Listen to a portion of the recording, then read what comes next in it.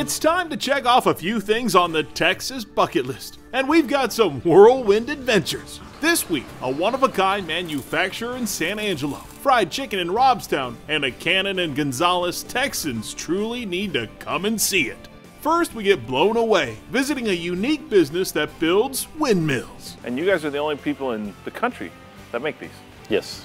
Yes, we are. See what goes into building the blades, gears, and vanes of this American icon, air motor. You know, I think air motor was green before green was cool. Gotta take pride in it.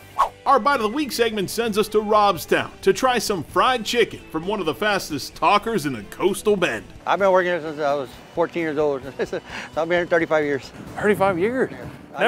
Never wanted to go do anything else? I went to school, but the pace was too slow for me. Hear the story of this family business on its third generation and why people go bonkers for chicken. It's awesome.